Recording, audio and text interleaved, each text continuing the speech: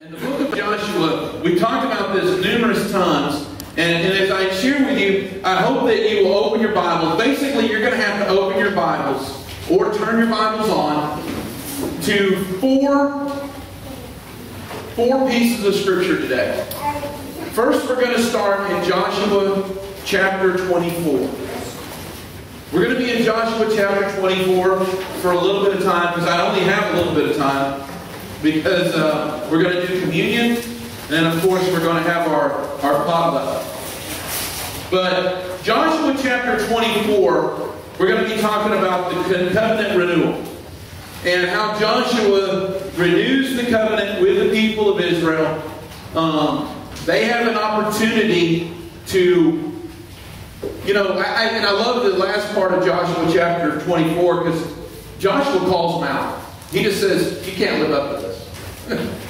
He makes that statement. No, they go, be a witness to us. That if we don't do what you say, that this comes upon us. And it does. Because they don't. Joshua renews that covenant, and there's the famous statement, as for me and my house, we will serve the Lord. And in this passage of Scripture, Joshua renews that covenant, and then the next chapter it says, he dies. That's his last word on the matter. And Joshua, if you haven't read the book of Joshua, I encourage you to read the book of Joshua. But the book of Joshua is incredible, because Joshua actually means the same thing in Hebrew that Jesus means in the Greek.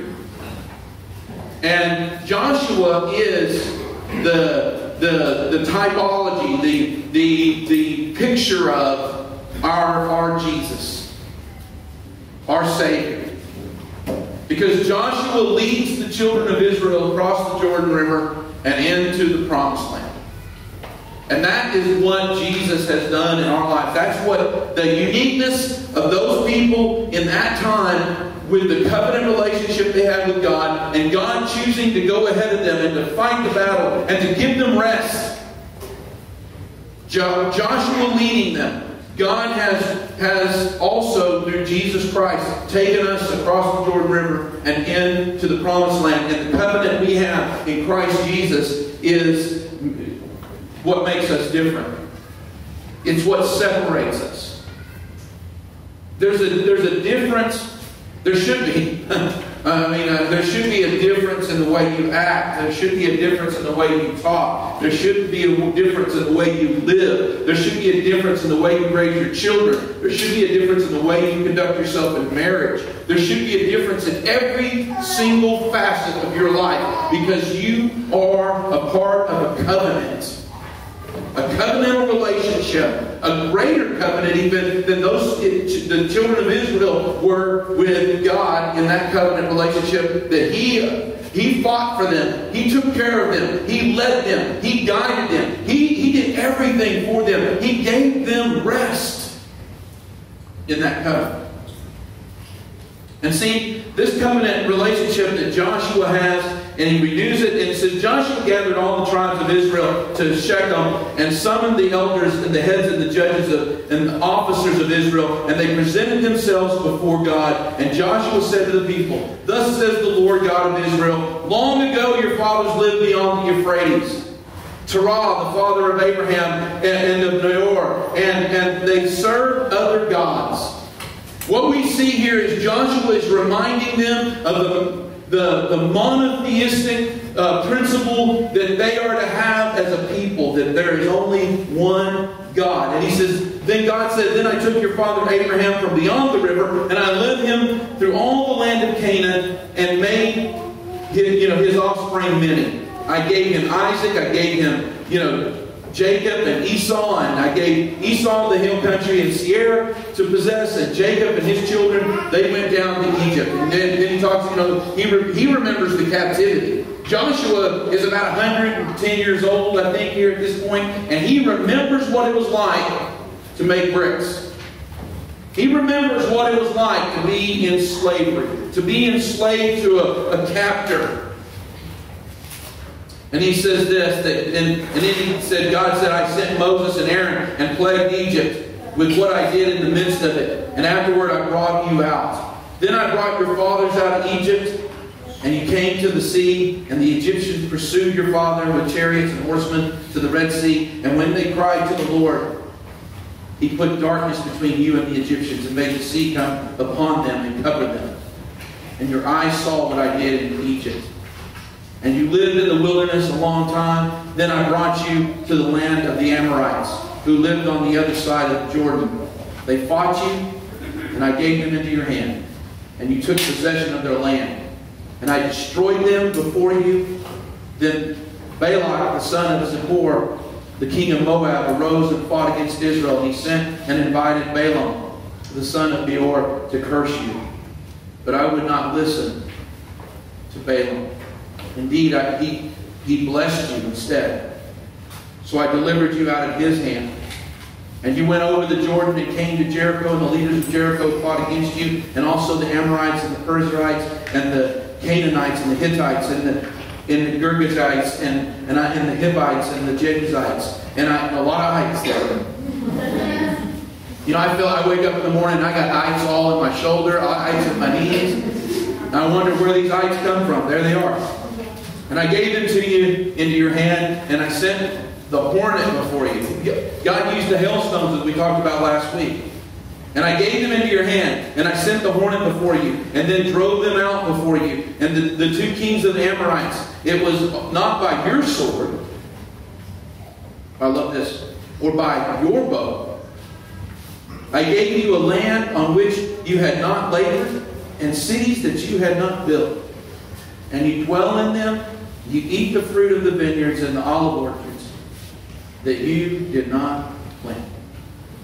And see, with God, I'm not going to read the continuing this because I'll let you do that. I want to move quickly.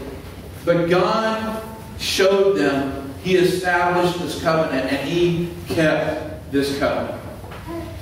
Now, what I want to do for a second is I want us to just take it now, and I want to kind of go forward hundreds of years to a moment.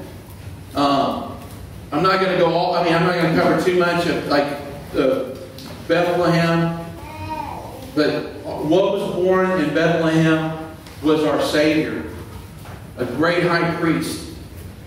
A great high priest. Now, if you want to, I'm going to challenge you to turn your Bibles to Hebrews chapter 8.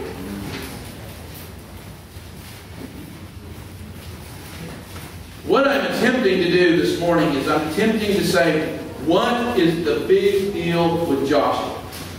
And why did we study him this summer?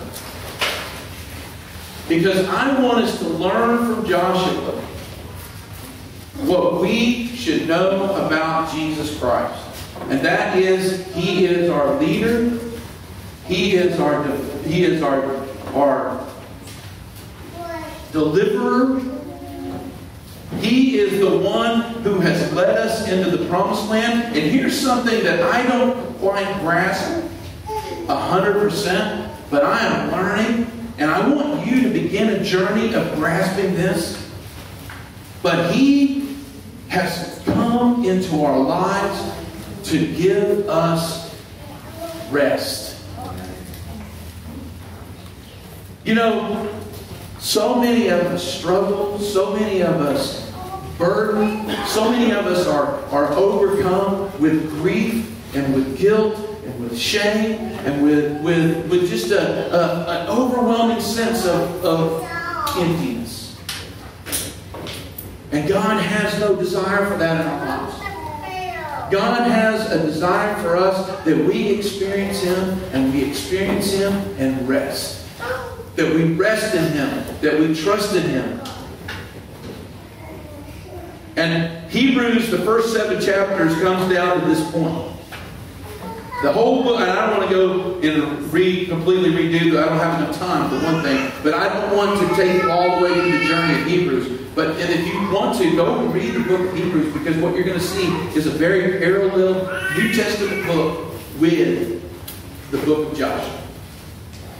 And what's going to happen is, Hebrew writer is going to bring you to a point, and And I'm going to take a little diversion. You might circle this or write it down in your Bible. John chapter 6, or the whole Gospel of John.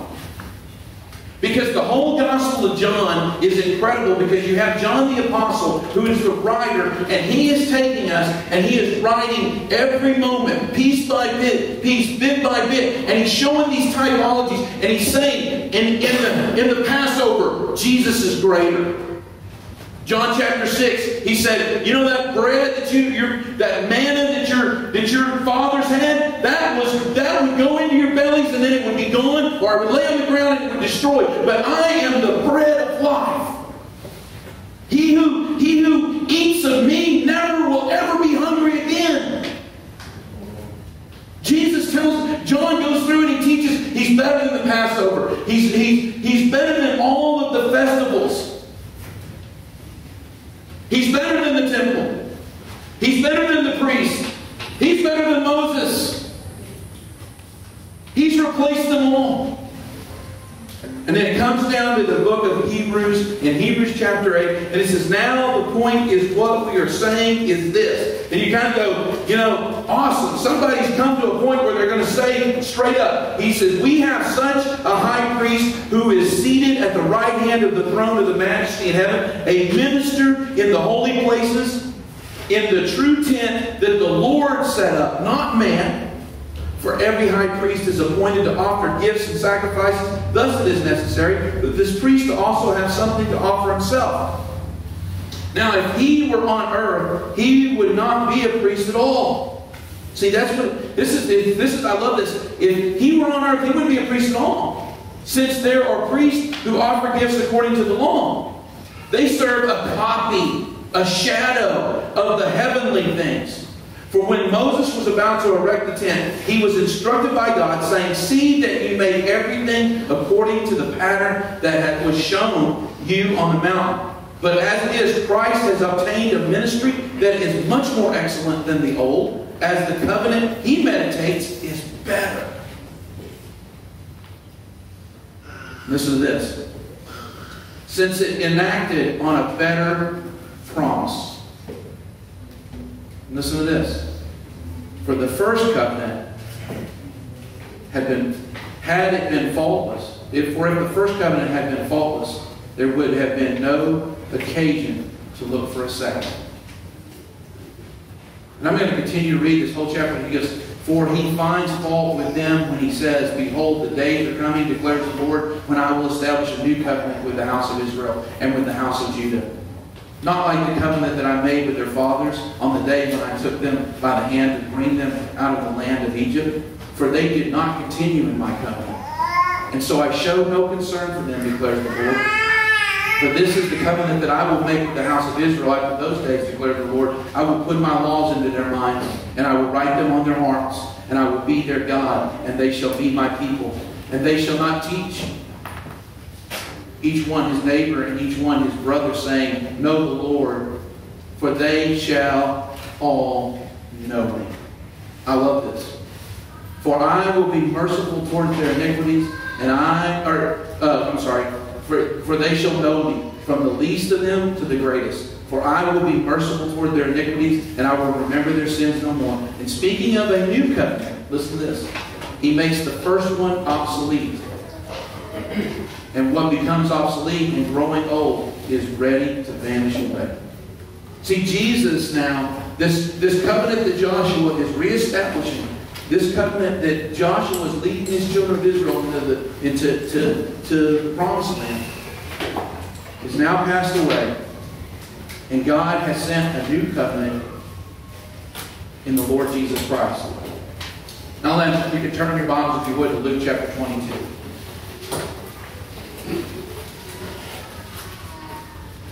And I just thought it would be befitting to bring this close to a point in our hearts where we see that God began this work in Abraham around 2160 BC in the Ur of Chaldees. In the heart of a polytheistic, pretty wealthy dude who had ziggurats, He had probably many household gods. His life was surrounded with spirituality. Abraham was probably not not lacking in spirituality. He was probably a very spiritual leader. And God spoke into the life of Abraham and began a covenant people who were separated, who were different, who were to be pulled apart from the world. And He chose Abraham that the eventuality of things would lead to the point where Abraham himself would father the chosen one of God, who would bring peace to the hearts of people, who would bring knowledge of the holy to the hearts of people, whose new covenant would be in His own blood. A sacrifice that need to be made no more, that covers the sins of people forever. Those who accept the payment of that sacrifice. One of the neatest things I've had the opportunity to teach one of my children was just lately. I taught one of my children, he had committed the act of lying. And I could tell that his soul was grieved over his act. And he was seeking forgiveness. And in Christ Jesus, he is in Christ Jesus by his own testimony. I said, the glory of this, my child, is this, that the God of the universe, through His Son, Jesus Christ, has already provided forgiveness for your sin before you ever committed the act of lying. And in Christ Jesus, you are. See, guys, that's rest. That's peace. That's a peace that passes all understanding. And here's Jesus speaking. Or here's Luke speaking. It says, when the hour came, He reclined at the table of the apostles. This is Luke chapter 22, verse 14. I'm sorry. And when the hour came, He reclined at the table and the apostles with Him. And He said to them, I have earnestly desired to eat the Passover with you before I suffer. For I tell you, I will not eat it again, or eat it until it is fulfilled in the kingdom of God. And He took a cup, and when He had given thanks, He said, take this and divide it among yourselves. For I tell you that from now on, I will not drink of the fruit of the vine until the kingdom of God comes. And He took the bread, and when He had given thanks, He broke it and gave it to them, saying, this is my body, which is given for you. Do this in remembrance of me. And likewise the cup after they had eaten, saying, listen to this, this cup is poured out for you, is the new covenant in my blood. You see, God's new thing that He was talking about, that new work, that new covenant, is about to come to fruition that next day in the sacrifice on the cross of the Lord Jesus Christ. That blood is going to be shed. That cup symbolizes that blood. That cup symbolizes the new covenant. That bread symbolizes the broken body. That bread symbolizes the covenant of God working in our lives. God taking care of us, working in our lives, ministering to us, giving us rest. As we get ready to take the Lord's Supper, and I want to transition now to that ministry, but I just want to give you an opportunity right this moment. Every head bowed, every heart focused on Christ Jesus. But I want to ask you this, sincerely. What does it mean to you to be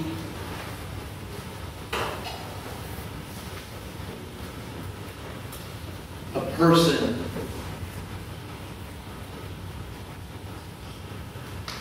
person of the covenant.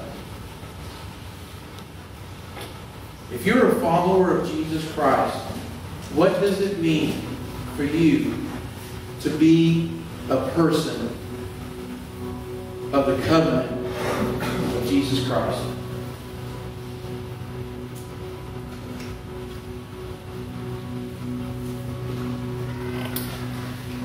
I'm going to tell you, Paul says not to take the Lord's Supper in an unworthy manner.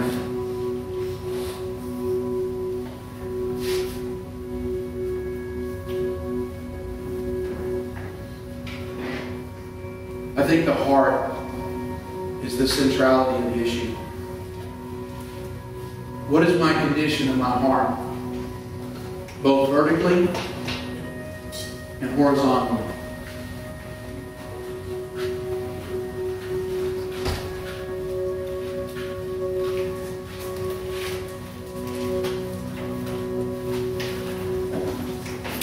I believe my relationships dictate so much in my life, dictate so much in who I am and what I'm about. What I believe, I should say. What I believe about God, what I believe about His Word, is dictated so much of how I interact with people in my life. I can't have a freedom to pray, to worship, to take the Lord's Supper, to preach the Word of God, when I know in my heart that somebody and I have a broken relationship. I just want to challenge you at this moment. If there's somebody that you need to right a relationship with, I advise you to stand up right now and go to them. I mean, that's the thing to do. Jesus said when you come before the altar and you prepare to offer the sacrifice, and in your heart you know there's someone, a brother or a sister who has gone against you, leave it, go right that relationship, and then return.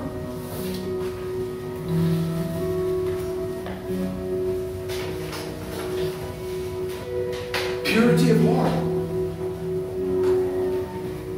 So important.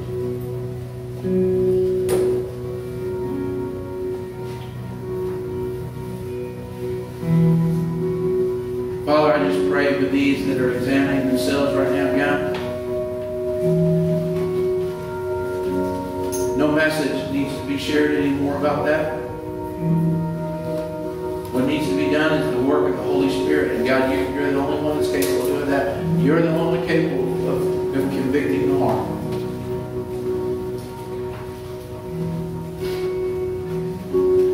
God, as we prepare ourselves to take this Lord's Supper, I pray, God, that you would just speak to our very souls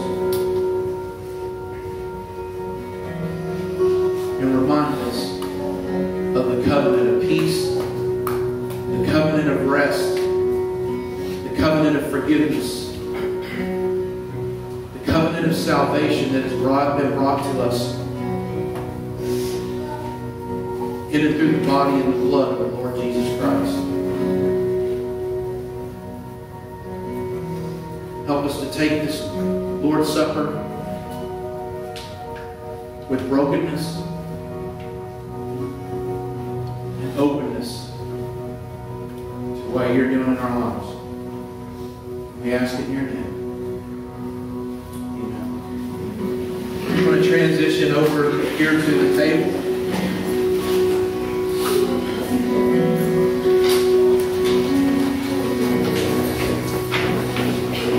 I'm going to invite our back row to start. And what you're going to do is you're going to come by here and get the elements, the bread and also the cup. And then if you would, just return right back to your chairs. And we'll do that just starting with the back row first. Make your way down. And then we'll make our way around into a kind of like a spiral back there.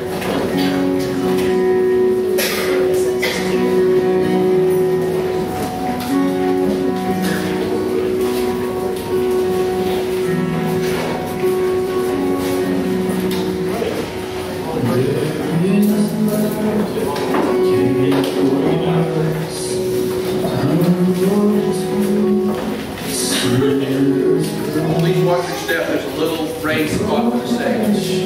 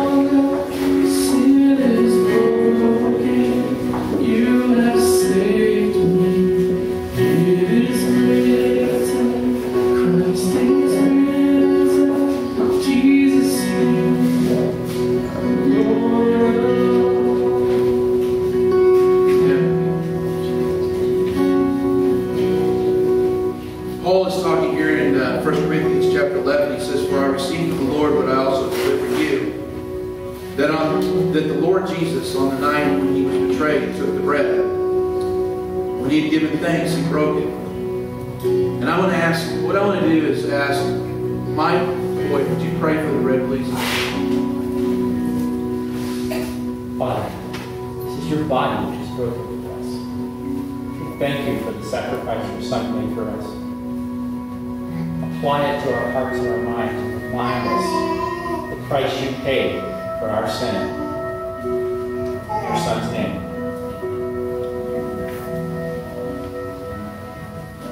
And he said, "This is my body, which is for you. Do this in remembrance of me." It says, and also in the same way, he took the cup after supper, saying, and I want to ask, Chris, would you pray for the cup, please? Jesus, thank you so much for God, your sacrifice. Because of the blood that you shed and what we do in remembrance of that sacrifice, God, we are forgiven. We are washed clean. You tell us that our sins wiped away. God, we're so thankful for that. God, we love you and we give you praise because of what you've done and who you are. In Jesus' name, amen. Jesus said, "This cup is the new covenant in my blood. Do this as often as you drink it in remembrance of me." And then he continues on. He says, "For as often as you eat this bread and drink this cup, you proclaim the Lord's death until he comes." I want to turn one last chapter in the Bible to Revelation chapter 22, verse 20. And it says this, "He who testifies to these things says, surely," this is Jesus, "surely I am coming soon." And John said, "Amen. Come, Lord Jesus." A covenantal people are not happy with the status quo that this earth provides. A covenantal people are not happy with the ruler, the leadership of this world. A covenantal people are only satisfied when their covenant-coming king makes his appearance and takes them to his kingdom. Jesus said, "Behold, I prepare a place for you." And when that time comes, when that moment is here, we will be with our Lord and Savior, Jesus Christ. Amen? Amen. Let's pray. Father, this has been an awesome service. This has been an awesome time in the Lord Jesus Christ. And as I pray for this, God, this moment, God, I thank you so much for Joshua. And I thank you so much for what it means and what it meant for him to lead those people to rest. And what it means as our Lord and Savior Jesus Christ, our Joshua, leads us in this promised land of victory and battle for rest. We ask in your name. Amen. Okay, I want to ask our ushers to come forward.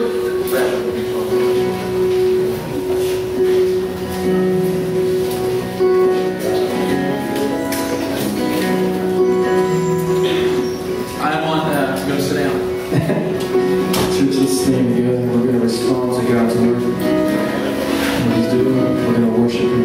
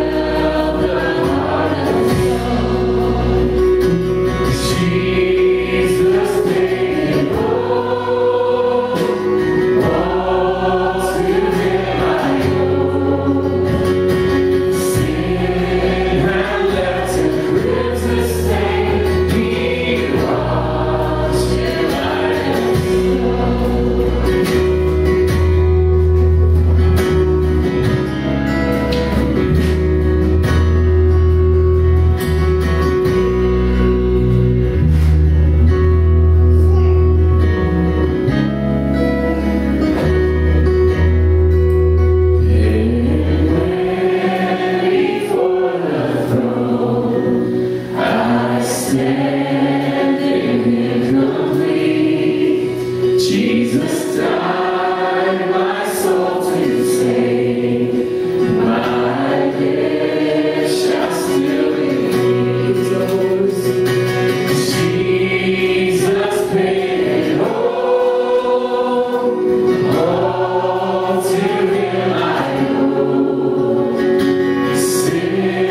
had left a Christmas day.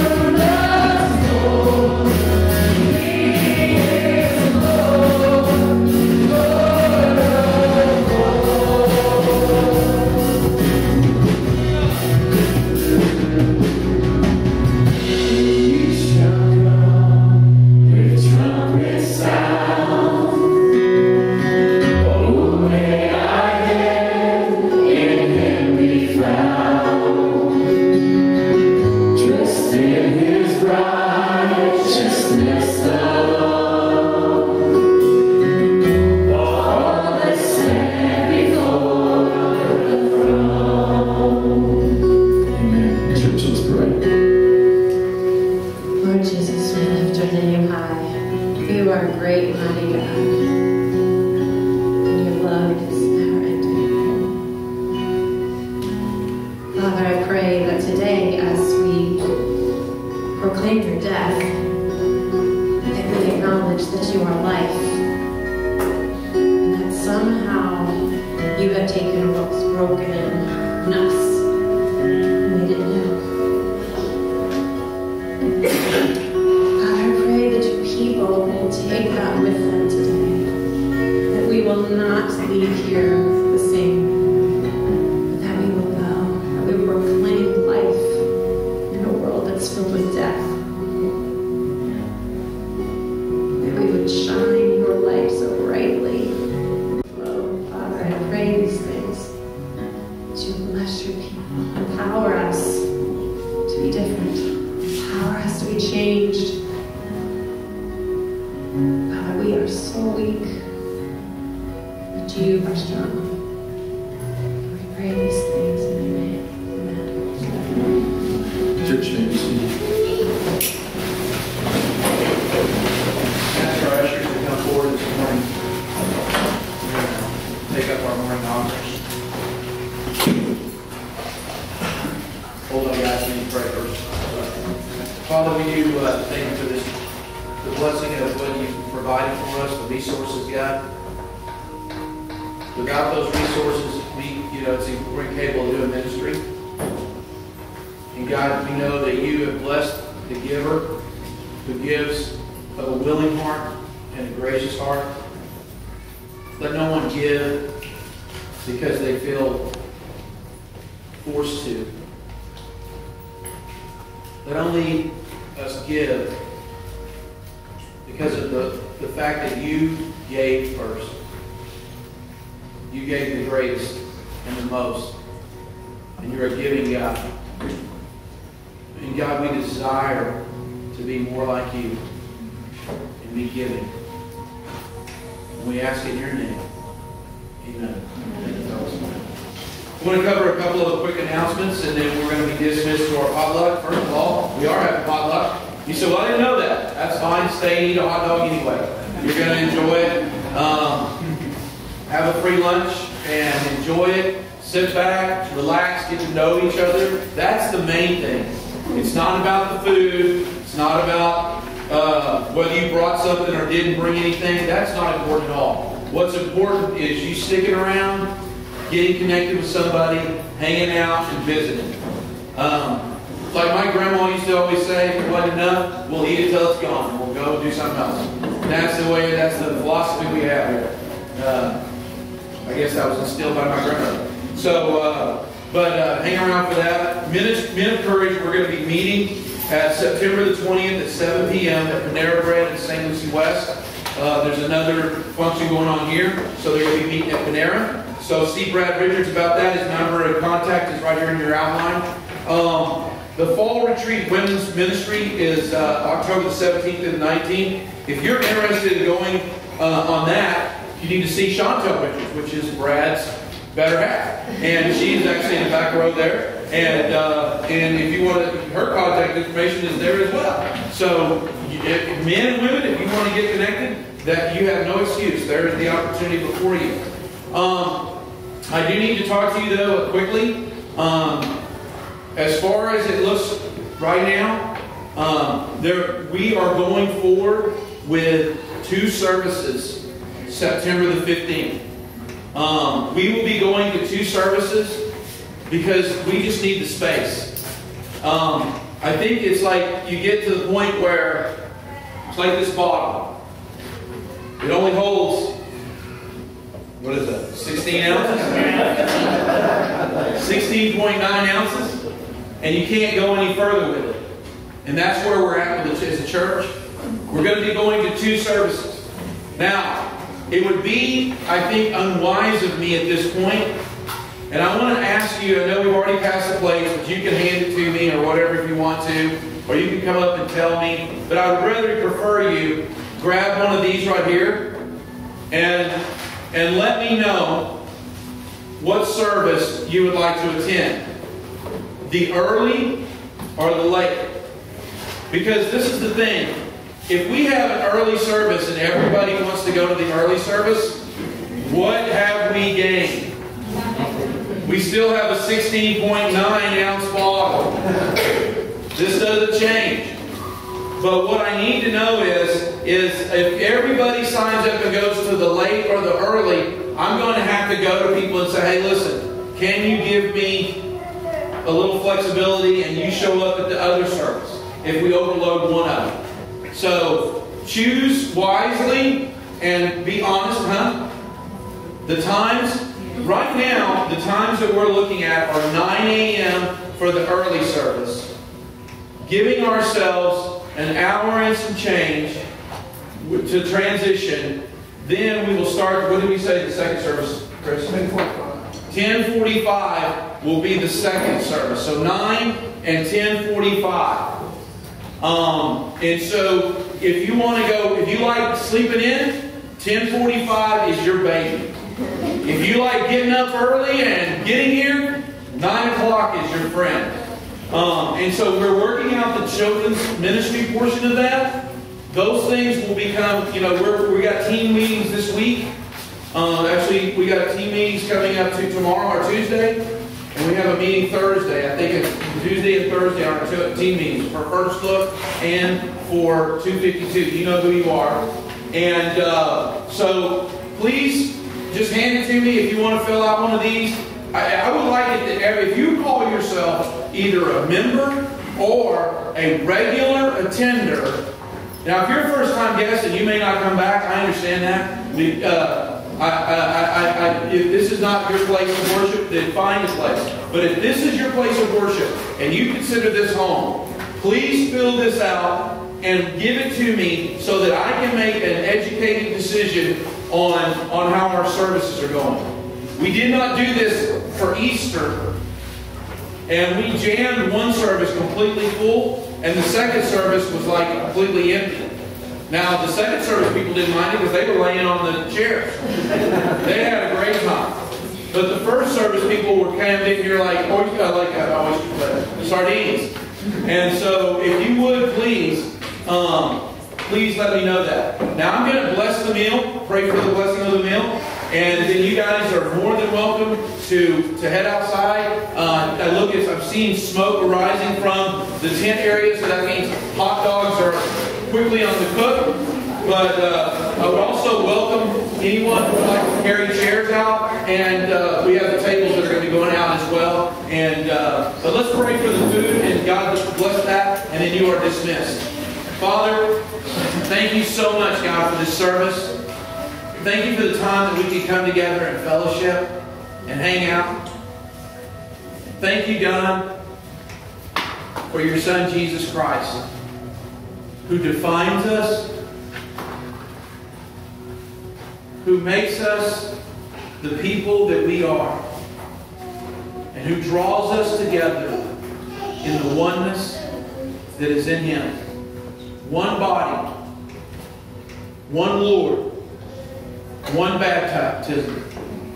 We are one in Christ Jesus. Help us to enjoy that oneness in that community. And we ask in your name. Amen. God bless. Have a wonderful week. Here we go.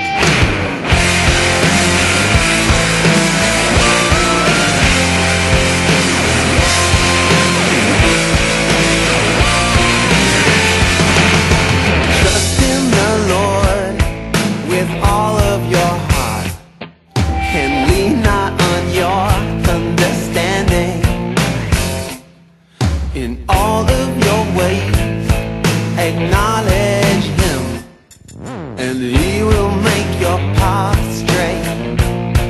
'Cause this is the adventure you were born for.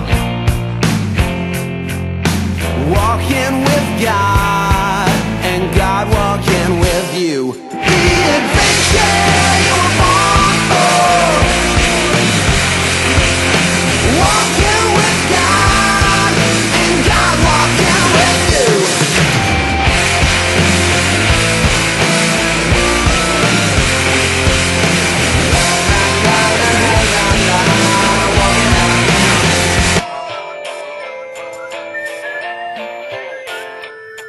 So in all of your ways, acknowledge Him.